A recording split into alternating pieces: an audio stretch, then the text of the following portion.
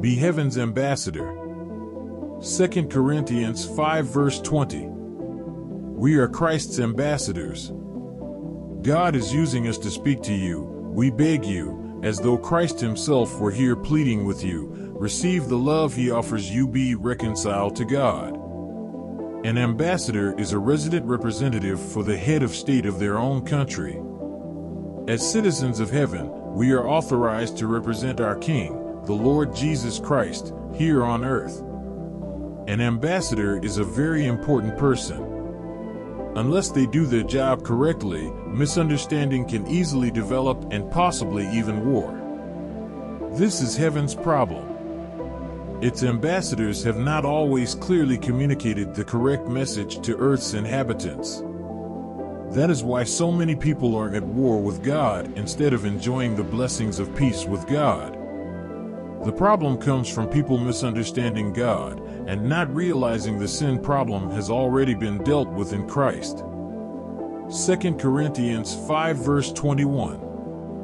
For God made Christ, who never sinned, to be the offering for our sin, so that we could be made right with God through Christ. The logic supporting the plea in verse 20, to be reconciled to God, is found in verse 21. The sin separating us from God has been dealt with through Christ. So we no longer need to hide from God or fear his judgment. Instead, we can enjoy his gift of being made right with him. A good ambassador for heaven must know the message of God and speak his message accurately. One way of determining the accurate message of Jesus Christ is found in John 8 verses 31 to 32. Jesus said his message would make people free, not beat them down or put them in bondage. God has a message that he desires for every person to hear. He loves them and will help them if they will only turn to him. We must communicate that message clearly. This message of God's love for mankind was displayed in and through a person, Jesus of Nazareth.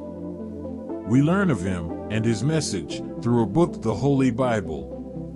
Actually, Jesus himself was, and is, God's message. We need only present Jesus to people as he truly was, and is, and they will be drawn to him, because there is no fault in him. An ambassador does not speak for himself, he speaks the official policy and message of the country he represents. So we are not here to give our opinion, but to proclaim what God has said in his written word, the Bible, heaven's official message. Say this: I will be a good ambassador of Jesus Christ to represent heaven and speak his accurate message here on earth.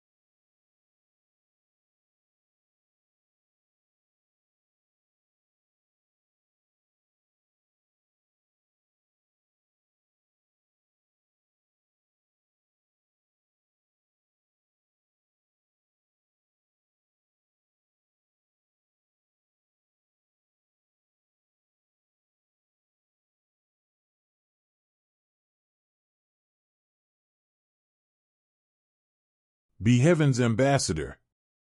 2 Corinthians 5 verse 20. We are Christ's ambassadors.